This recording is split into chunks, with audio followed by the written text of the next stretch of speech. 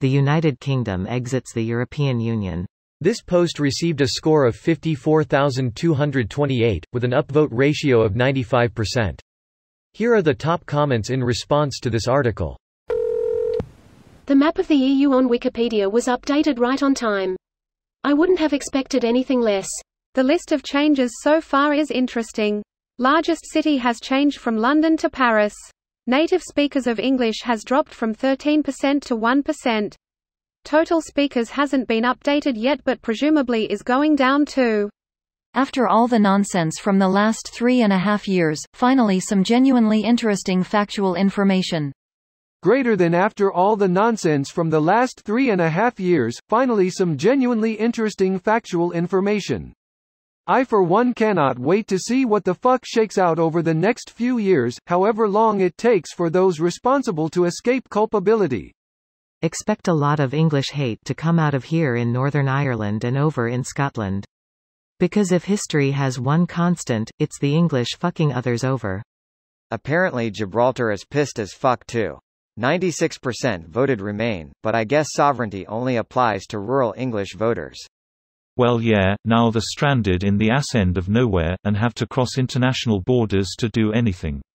The whole reason for their moving to Gibraltar has evaporated. Not to mention I bet Spain is now gonna be pressing their claim to the rock quite a lot harder now that the UK is out of the EU. Greater than not to mention I bet Spain is now gonna be pressing their claim to the rock quite a lot harder now that the UK is out of the EU. Dwayne Johnson has left the chat. Alcatraz is angry because you forgot him. The UK will have an 11 months transition period that ends on December 31, 2020. If no deal is reached, the UK will have a hard Brexit. On October 19, 2019, the UK government posted 4 documents on their website: a general statement, declaration on consent of Northern Ireland, new political declaration and the new withdrawal agreement between the UK and the EU. A summary from the BBC article.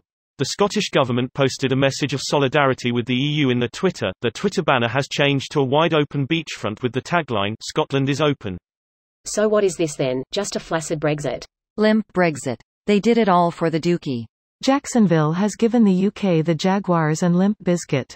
Their relationship with the EU may be strained, but their relationship with Northern Florida is going well. The Crown is planning a marriage with the Swampland Princess to further strengthen ties. Dowry is estimated at £12 of meth, a 1985 Ford Fiero painted hot pink, and a hurricane-stricken single-wide. This video was automatically created by Reddit to speech. The article and comments in this video were selected from Reddit according to their upvotes, and any paraphrasing was performed by smmry.com, without any human intervention.